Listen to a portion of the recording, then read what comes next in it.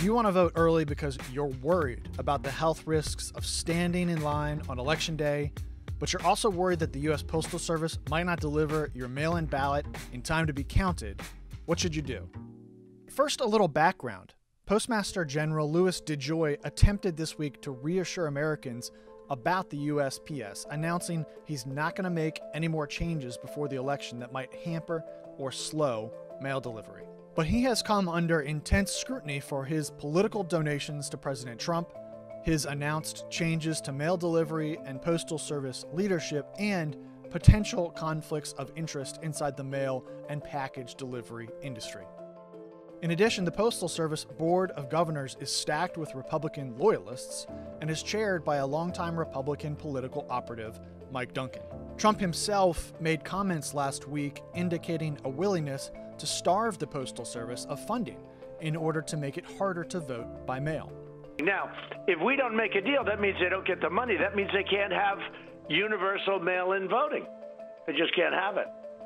Trump has since indicated he may sign a COVID-19 relief package that includes funding for the Postal Service, but the president's comments have prompted both the Senate and House to call DeJoy up to Capitol Hill to explain himself, amid reports that the mail delivery is already slowing in some places and that the Postal Service is warning states it will not be able to deliver all mail ballots in time to be counted by the November 3rd election. So again, what can you do? You can request a mail ballot that comes to you through the Postal Service.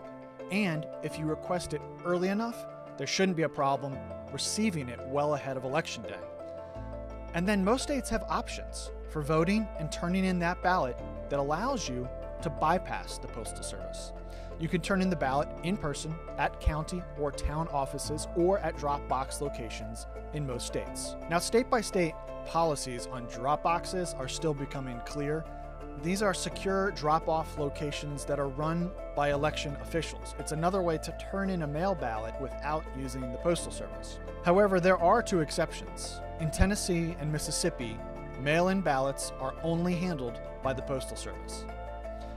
For more information on your state, we've compiled a state-by-state breakdown of what the law says you can do to turn in a mail-in or absentee ballot, along with the deadline for your state to register to vote, with legal references provided by the Voting Rights Lab. There's also information about whether you can give your mail ballot to another person and have them deliver it for you. This is how President Trump and First Lady Melania Trump voted their ballots in the Florida primary this month.